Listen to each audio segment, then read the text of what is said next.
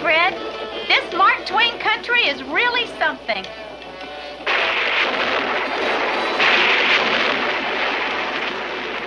I wouldn't be surprised to see Tom Sawyer or Becky Thatcher any moment.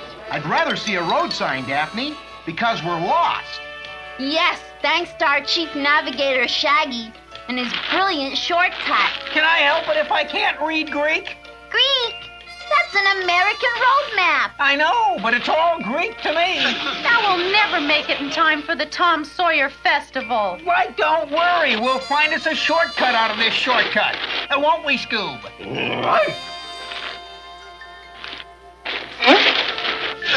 On second thought, maybe we'd better ask directions from somebody. Great idea, except there's nobody out here. Really? Well, then what was that? Oh, probably just a monster from the Big Muddy.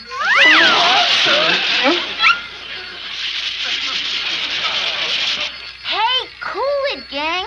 We were probably hearing things. You're right, and we still are. Well, whatever it is, it's just around the bend.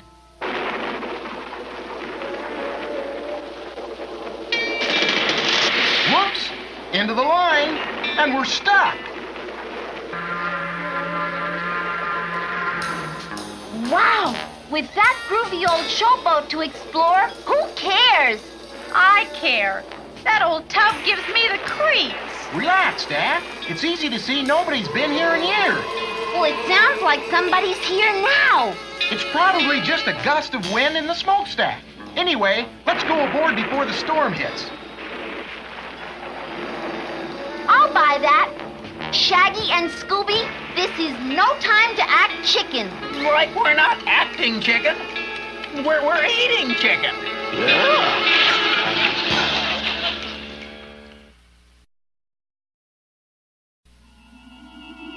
See? Nobody's here. Cool it, Shag. This is no laughing matter. So who's laughing? Did you? Nope, none of us did. It came from up there. Something else is coming from up there. Look! Uh-oh. We have company. And I don't think it's a welcoming committee. Hey, look out there! Oh, yikes! Hey, why don't you watch out where we're going? I'm sorry. I thought this was a gangway, not a freeway. Who are you? This is Josie, and these are the Pussycats. Oh, wow! Hey, your group really floors me. So I notice. Oh, you're Alan. And you're Valerie. Right on. I'm Melody, I think. With so many here, it's hard to tell. And I'm Alexandra, the real star of this group. The master? Well, what are you kids doing here? Our super booking agent, Alexander, booked us for a gig on a famous showboat. This. Well, how did I know that Dixie Queen was a junkyard reject? And that it was haunted? Haunted? Haunted? The Dixie Queen is not haunted. Who said that? I did. Captain Canopy, skipper of this craft. And this is my first mate, Johnny Briggs. Skipper, let them go if they're afraid. No, Johnny. Without their entertaining, the Dixie Queen will never make its triumphant return on the Mississippi.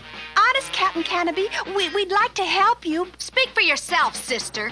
I'm ready to split from this worm-eaten relic right now. Come on, Alan. Let's you and I grab the next flatboat out of here. Wait! Maybe we can help. We just happen to be expert ghost-chasing mystery solvers.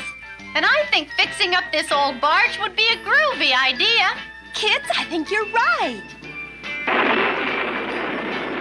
Besides, we're all stuck miles from nowhere, and if the storm hits, the Dixie Queen will be a good refuge. Ghosts or no ghosts? Personally, I'll take the no ghosts. Me too. Me three.